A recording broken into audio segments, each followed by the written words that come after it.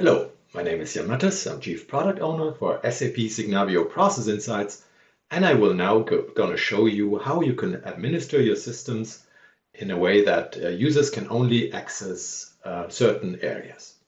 So I logged on already as an administrator, and under the administration menu, you find also the new access configuration. You've seen basically how you can lock users out of certain systems.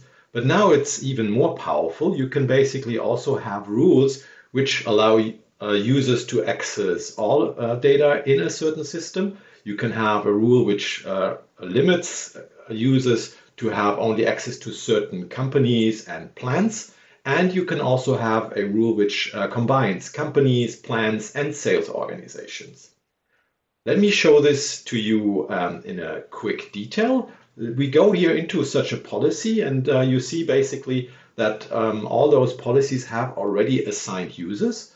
And if I go now here into a policy which shows me basically a rule which has filtered company code, plant, and sales org, I can also see which of those companies have been associated for that policy. You see it's basically 11 items, 11 companies for that policy will be allowed. And you see also it's 7 out of 1,000 plans which have been created in that system. You see that's the list of the 7. And then finally, you have also a list of 7 sales organizations which are filtered. And how did I filter that? It's basically very easy. You can have here an advanced filtering. And in that advanced filtering, you can enter a string, let's say something like 100, and then it would filter out all sales organizations which contain the string 100. And that's basically what I did here to filter those 7 sales organizations. Now let's have a look into the user which is assigned to a certain rule and how it looks for a user. So this is now for this user, and for this policy I filtered for companies and plans only, and basically all sales organizations will be allowed for that user. So then in the system with that different user, it looks like this. So you find here basically how many process flows, recommendations he'll be having. Also, you will see basically all systems which are made available for him. This is the system where I configured that he shall be accessed to certain plans and companies only, but all sales orgs which are in the system. And if I go into a process flow, then you find the following picture.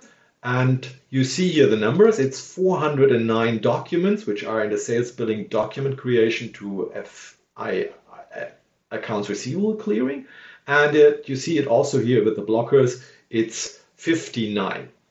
Now let's switch back into the administration mode.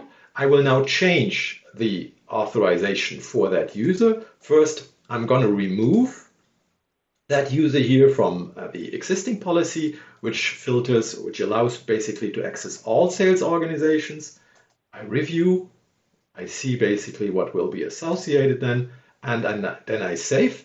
And now I want to add this user to a profile which is more restrictive. And that's basically the one I just showed you in advance. It's basically filtering for 11 company codes, 7 plans, and 7 sales orgs only. Now I need to enter the ID of the user and confirm with enter. I review, I again see what will be saved. And now I save. And now let's switch back into the other user. You see basically what the user has seen. And now let me refresh that process flow. And then by magic, you see the number decreased to 408. So one document is now missing, and you find this also here in the blocker missing. And if I want to now exclude that users completely basically from that system, that nothing would be more easy. I go again into the administration mode and basically now just remove the user completely from that profile and also from all policies. So basically the user will not have access now anymore to that system. Let me go back into the user menu, and now I refresh again the browser. And you see, this is now an invalid system. The system is not anymore in the list of that user, so he cannot see any data anymore. I hope you like what you've seen and stay tuned for more videos.